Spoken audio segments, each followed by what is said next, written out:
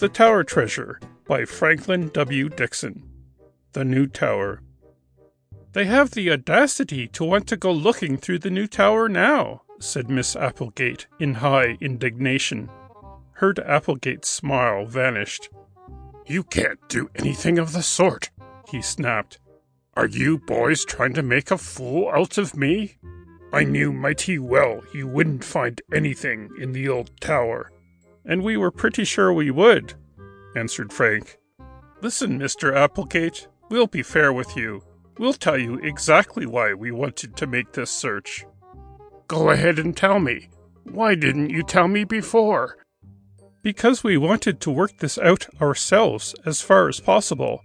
But the information we had came from the man who stole the jewels and the bonds." "What? Has he been caught?" "He was captured, but he will never come to trial." "Did he escape again?" "He escaped by death. The thief is dead." "Dead? What happened?" asked Herd Applegate excitedly.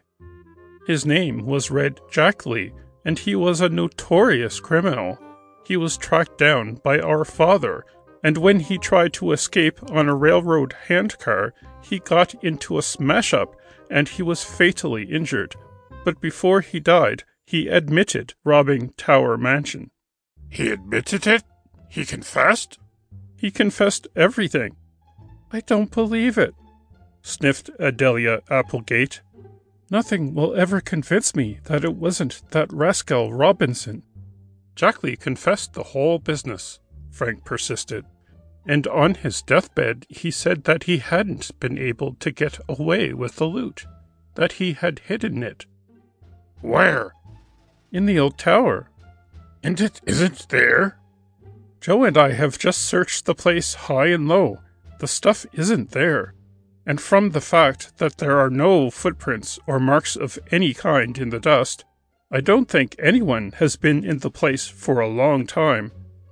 "The old tower has been closed for years." "So we thought," Joe interjected, "that he might have been mistaken, and that he had really hidden the stuff in the new tower instead." Herd Applegate rubbed his chin meditatively. His manner toward the boys had undergone a change, and it was evident that he was impressed by their story. "So this fellow confessed to the robbery, eh?" "He admitted everything. He was a man who once worked around Bayport, and he knew this locality pretty well. He had been hanging around the city for some days before the robbery." "Well," said Applegate slowly, "if he says he hid the stuff in the old tower, and it isn't there, he must have meant the new tower, just as you say. Will you let us search it?" "I'll do more than that. I'll help you. I'm just as anxious to get the jewels and bonds back as anybody." "All nonsense," declared Adelia Applegate. "It's all a pack of falsehoods. I don't believe a word of it." No, Adelia," said her brother soothingly. "These boys may be right after all. It won't hurt to take a look around, at any rate." "And much you'll find, I'm sure. I declare, Herd Applegate, you're just as bad as those boys are." Maybe, he answered. "But I'm going to help them search the new tower anyway." "Don't ask me to brush the dust off your clothes when you come back, then, for that's all you'll get. Dust, nothing more. The jewels and bonds are no more in the new tower than they are back in the safe right now." "All right, Adelia. Perhaps you're right. But it won't hurt to make a search anyway. Come on, boys." With that, Herd Applegate led the way down the hall and opened the door leading to a corridor that extended toward the new tower. Frank and Joe, tingling with excitement, followed. Although the new tower had been built just a few years back, and although its rooms had been furnished, it had been seldom occupied, save on the rare occasions when the Applegates had visitors from the city. The new caretaker, employed to replace Robinson, was a lazy and slovenly fellow who did not bother to extend his duties to the tower, knowing that the Applegates seldom went near that part of the mansion, and realizing that any laxity in his duties in that respect would scarcely be discovered.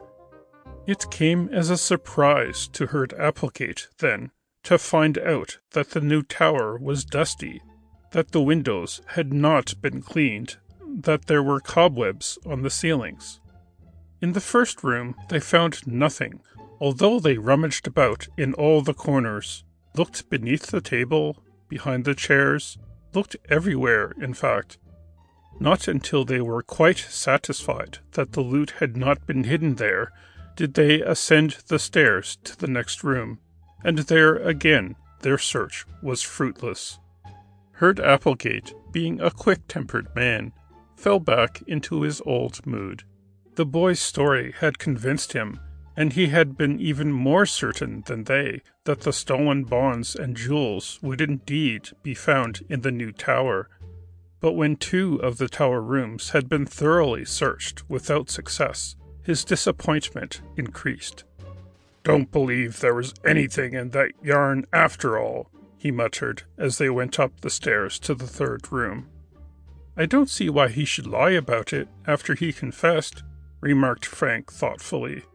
"Dad told us that he admitted not being able to get away with the stuff." "Then where did he hide it?" demanded Applegate. "If he wasn't lying, the stuff must be around here someplace." "Perhaps he hid it a little more carefully than we imagine," put in Joe. "Haven't we hunted carefully enough?" Herd Applegate snapped. In the 3rd room, their search was again in vain. They even inspected the window ledges and tapped the floors and ceiling, in the faint hope of finding some secret cupboard that was unknown to them. But the loot was not found. When at last they emerged through the trap door in the roof, out on top of the rear tower, and found it to be bare and empty, Applegate could not disguise his chagrin. "Wild goose chase," he snorted. "Adelia was right. I've been made a fool of." "You don't think we would make up a story like that, do you, Mr. Applegate?" Frank asked. "I don't see any reason why you should, but there's something wrong somewhere.